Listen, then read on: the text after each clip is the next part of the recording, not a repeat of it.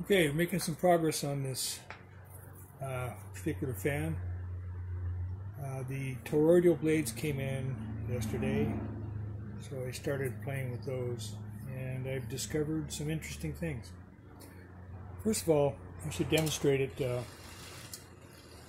with a single blade, and this is on low speed.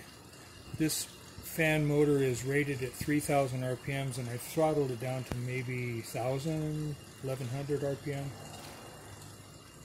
And I've got a medium speed, which is probably more like 1,500 and maybe a little faster. And then top speed is 3,000 RPM. So that's it, and it's pretty quiet, I'd say. Quiet enough, especially at 3,000 RPM. Now, a lot of these little fans that run at 3,000 RPM are so loud, you can't hear yourself think.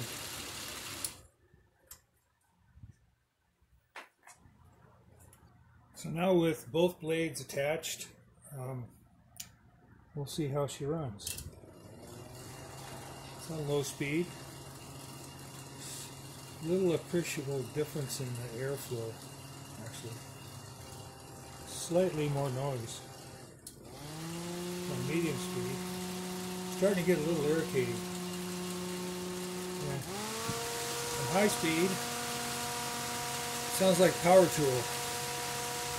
I don't think that'd be acceptable to anybody, not really. Too loud.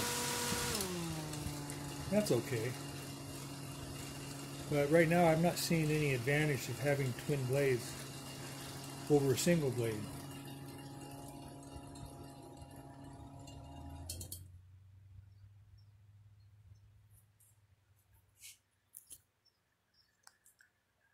So that's where we stand right now.